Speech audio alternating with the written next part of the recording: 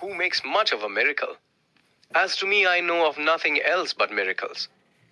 Whether I walk the streets of Manhattan, or dart my sight over the roofs of houses toward the sky, or wade with naked feet along the beach just in the edge of the water, or stand under trees in the woods, or talk by day with anyone I love, or sleep in the bed at night with anyone I love, or sit at table at dinner with the rest, or look at strangers opposite me riding in the car, or watch honeybees busy around the hive of a summer forenoon, or animals feeding in the field, or birds, or the wonderfulness of insects in the air, or the wonderfulness of the sundown, or of stars shining so quiet and bright, or the exquisite, delicate, thin curve of the new moon in spring.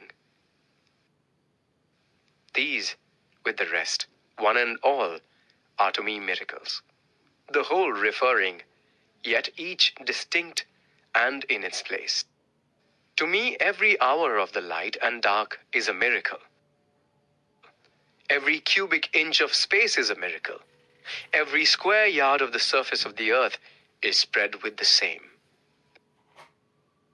Every foot of the interior swarms with the same. To me, the sea is a continual miracle. The fishes that swim, the rocks, the motion of the waves, the ships with men in them. What stranger miracles are there?